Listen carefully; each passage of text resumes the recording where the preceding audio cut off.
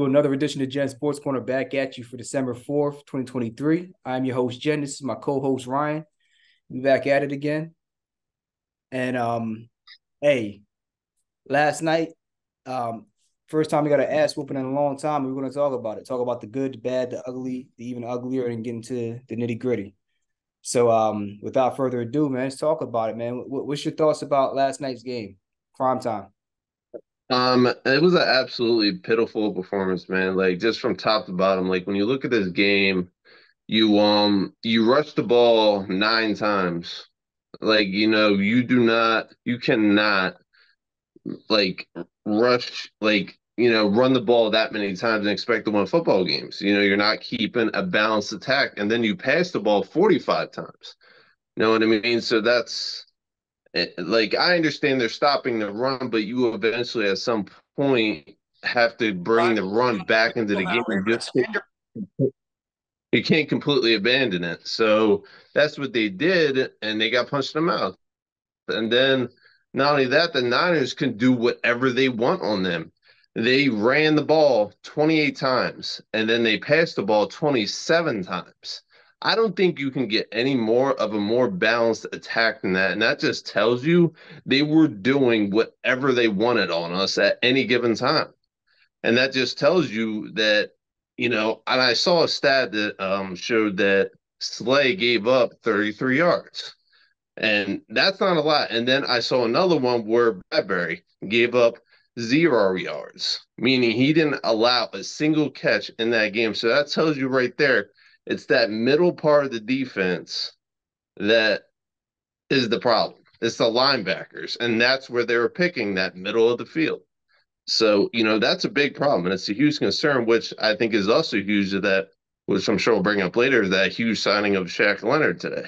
Yep. So hopefully that'll help it because, from top to bottom, when you look at this Niners team, man, the way they dominated us, it's like you look at this team and you're like, could they really get past us to go to the Super Bowl this year? Because they just look dominant from just top to bottom. Or are we exhausted? We're playing 3 games within 13 days. Do you think it's a little bit of us being exhausted from with that stretch, having emotional victories against the Chiefs, and then you got another emotional victories against the Bills? And then I forget what was the third game? I think there was something like that. Chiefs, Bills, and then was it the Cowboys before that? I don't remember. I'm not entirely sure. I have it Trying to right think here. who. Hold on. I got it. I got you. Don't worry. So before that, we played, yeah, it's the Cowboys. Cowboys, Chiefs, and The Bills. Cowboys. Yeah. So when you have those kind of emotional victories, you're just, I guess you're just tired. I don't know. There's some fatigue into it, but at the same time, you still have to show up. You know what I mean? So there's really no excuse to this. We just got flat out manhandled, man. Well, what's your thoughts on it? Yes, I agree with your sentiments to a certain degree. And I'll add on to that um, by the fact that I don't think they got manhandled as much as they got out strategized, out coached. Our coach, yeah. So, and I'll have to go back and look at the film. It seems as though we were getting pretty good penetration into the backfield. They weren't able to run up the middle on us. That was a no-go. But when they did try to run up the middle, and they're a zone running team. They were very Mm, methodical and selective about what gaps they were going to allow us to shoot through, and yeah. then cutting back opposite of that. So Mm, some of those big runs from Christian McCaffrey, and I could see him. I could see him with the vision looking at, okay, this is my cut about a half second before he made it, but those gaps were not that big that he was running through. It seemed yeah, I know. like very well. It seemed like something that was schemed up, like a Yeah, specific trait that they saw that the Eagles have a tendency to do, and they schemed it up to take advantage of their aggressiveness, shooting certain gaps and redirect them. Because like you would, even with some of those runs, you would see Jordan Davis get through or Jalen Carter get through, and it would go. You'd have you'd have McCaffrey going this way, and Jalen Carter go right by him, and he'll just miss him. But he was being right, right. that way.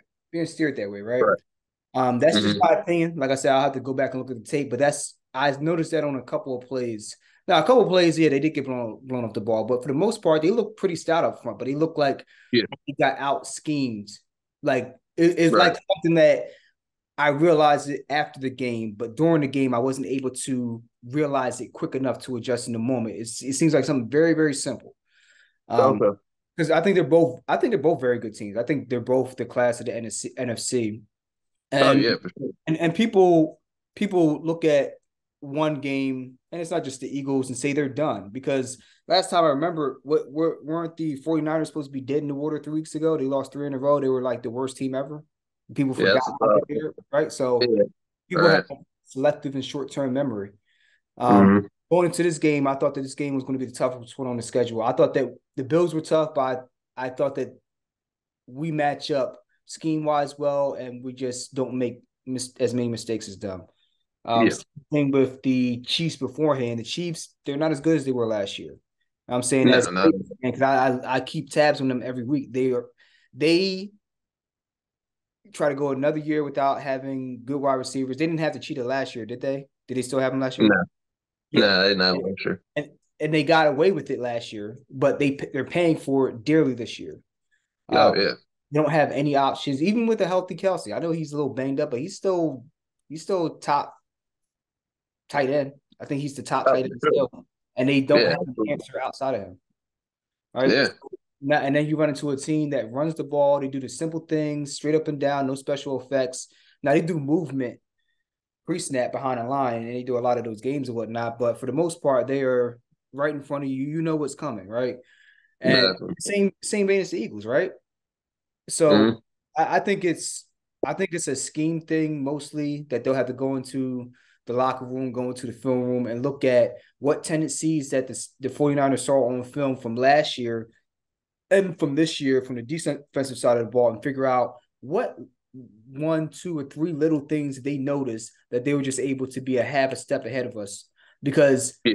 that game they didn't start pulling away until later, but it was a slow Yeah. progression, and they kept doing the same thing over and they kept spamming the same thing over and over again. I think from a blocking standpoint, yeah, these Yeah. guards and centers, they're they're redirecting these defensive tackles into a certain gap, or you have misdirection where Hassan Reddick is running to pursuit and it has to put the brakes on, right? That's Yeah. tape.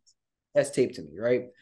Mm-hmm. And it's hard to make those adjustments in the moment. You might make them. You might realize that adjustment 15 minutes after the game is over. By that time, it's too late, right?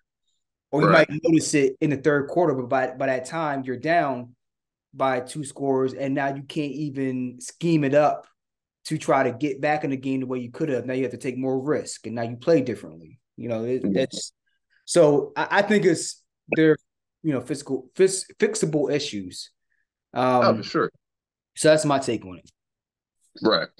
Yeah. No, I feel you. I think there was also very poor tackling too, as far as, especially when you got Debo Samuel running off to the races.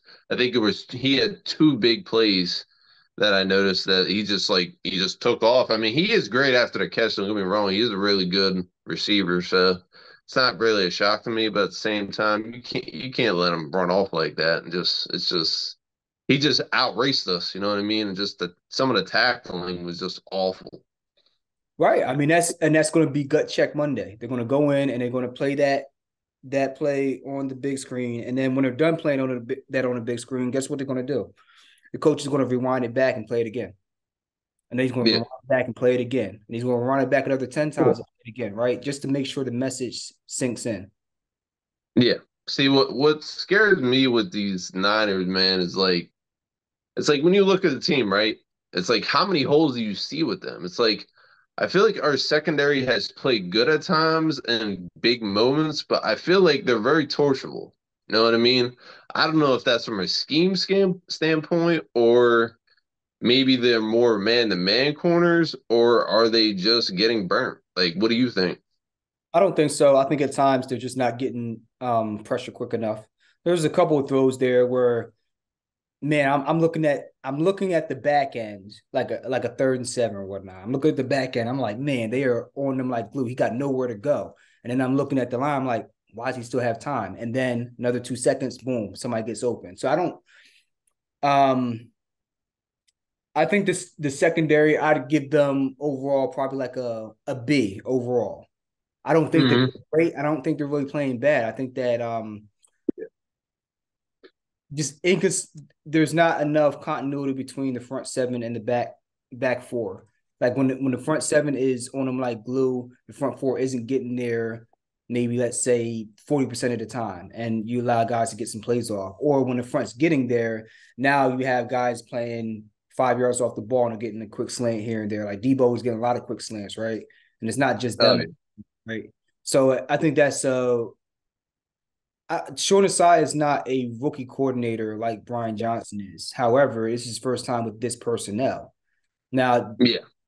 Kyle Fuller, some of those other players on that Chicago defense. You don't really know Darius Slay or Bradbury or a lot of these guys. Yeah, you've gotten the training camp and you've had what 11, 12 games now, but you're still gelling. People don't understand that and they don't want to hear it. But the truth is, your first year as a coordinator, you are gelling with the players and trying to figure out what they work best, what positions they fit best in, right? Yeah. And to me, I think that just takes time. So, I mean, Mm-hmm. I just go back and I want to go back and I want to look at the 49ers schedule real quick because I just want to really drill this point down because 49ers are now 9-3, but not too long ago people had questions about them. They wanted to know are they pretenders? Are they even a viable team? Can they even compete against the Philadelphias of the world or the Seattles or Yeah. the Dallases of the world? Because you look at that stretch, they started out 5-0 on fire. Eagles, Yeah. 49ers. And then after just completely torching the Cowboys, and we all love seeing them get their asses beat, Oh, of um, course. they lost by 2 points to the Browns. And then you come back the next week and you lose on the road again against the Vikings by 5 points.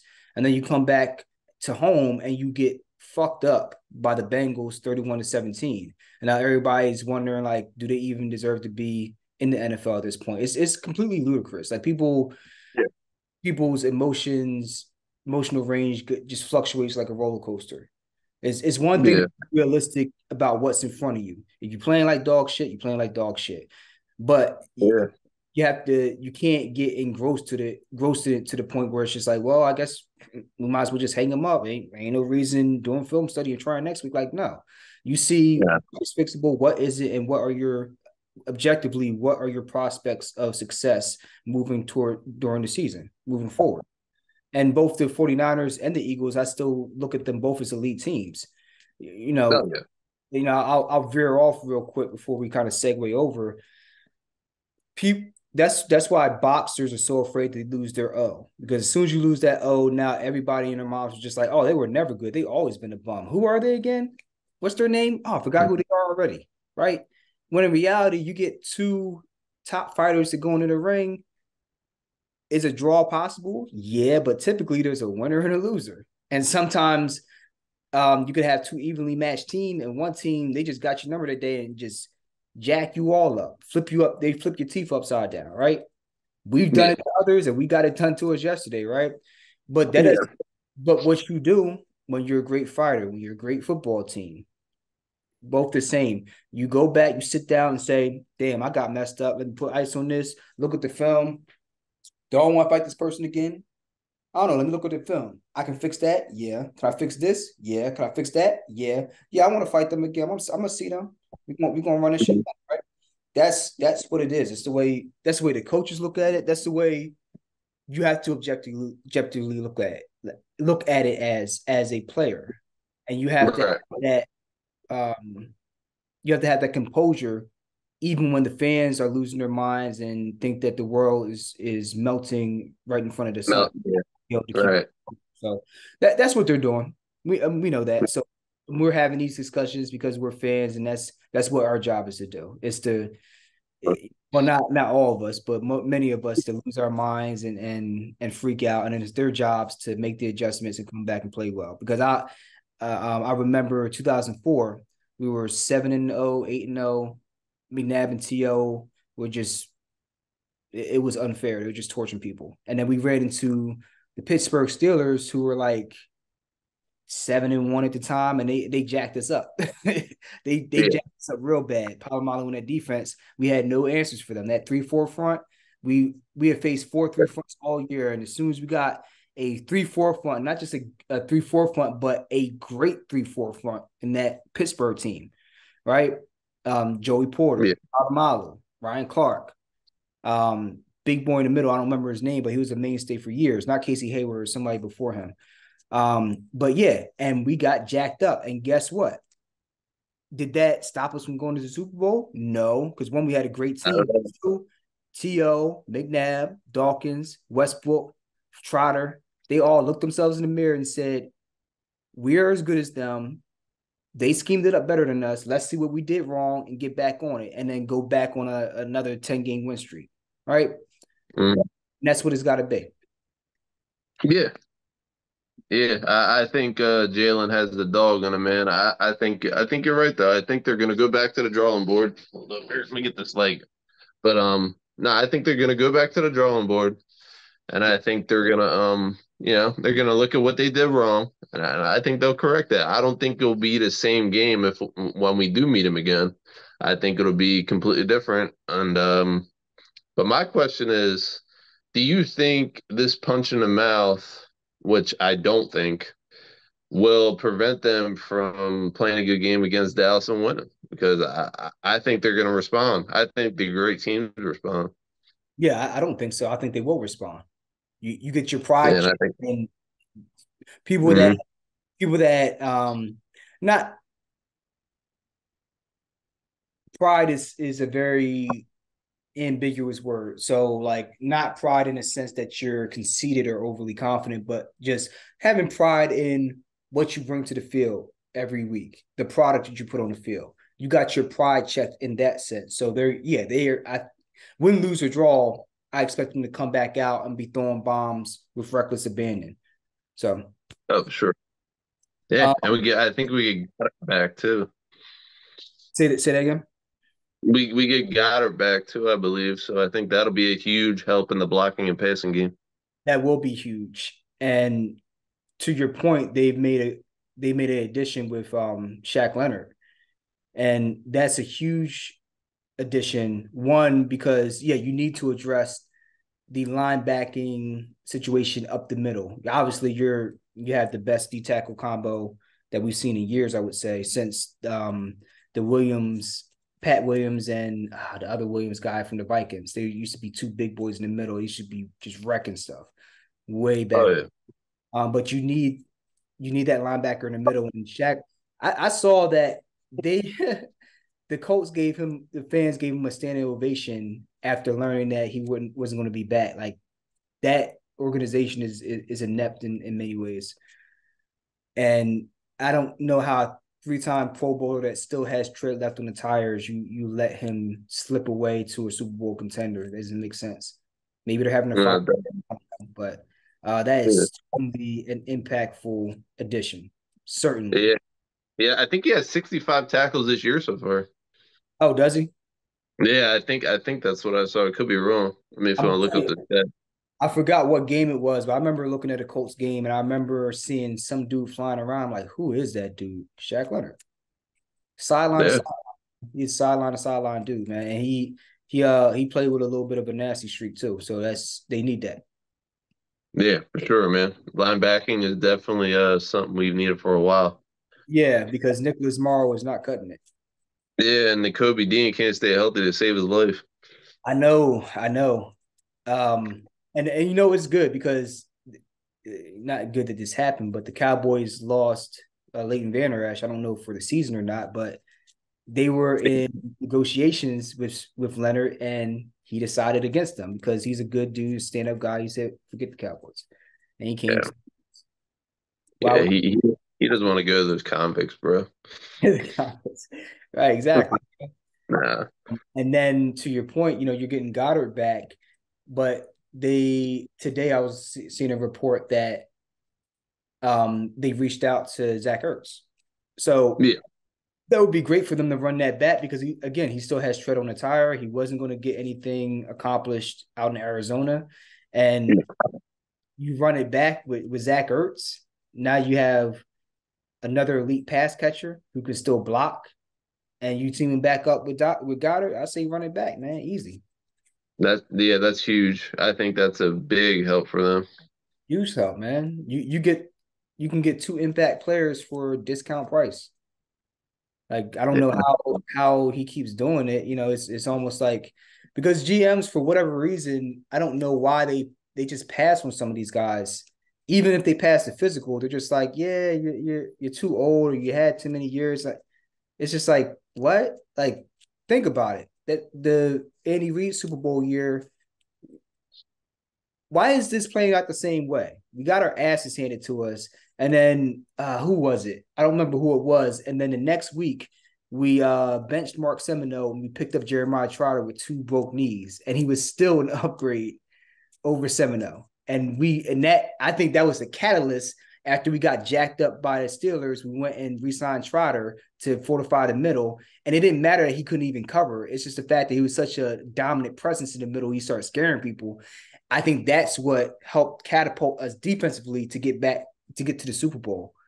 yeah. When Jeremiah Trotter was a monster, bro. yeah, I just I miss that type of playing linebacker.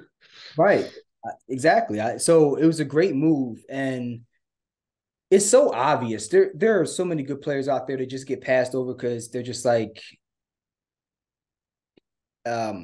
you don't fit the cut when they're clearly better than some of the guys on your roster, right? Yeah, And I think the Eagles, they're just stealing players this year like they did with Ndamukong Suh and Linval Joseph last year. yeah, Again, pickups that were critical, and I think in us making the Super Bowl and fortifying the run defense. And they got them for pennies on the dollar. When they yeah. honestly, Sue could have been starting for many teams last year. And for whatever reason, they maybe his price was too high, or they just like, you're too old, like we ain't gonna sign him. It's like, okay, we'll take him. And then just he's being a menace, right? Yeah. So, great signing with Shaq Leonard and then Zach Ertz. And I think that that's going to really help fortify this defense going into the Cowboys game because I think you're going to need that, right? You start Yeah. taking away that middle, especially on some of the quick slant routes and the hot routes. Then you start putting some more pressure defensively. You put that mental pressure on these teams because it's Yeah. not necessarily you give up a 10-yard gain, cool, but it's like did how easy was that for you? Was it 10 yards of like blood, sweat, and tears, or was it 10 yards and you like wasn't a sweat? If you're having to fight tooth and nail for every 10 yards, and it's like, okay, cool, yeah, you got this, but it's a matter of time before I put them clamps down on you. It's coming, right? So, Man, and I saw that in this game. Like there was oh man, there was a couple plays, including the one that Darius Slay, when he broke on the ball, he was not able to get back there in time because it had pick six written all over it, right? oh, there, dude. I know what you're talking about. Again, the ability's there. That's scheming and just player placement. Scheming Yeah, and player placement.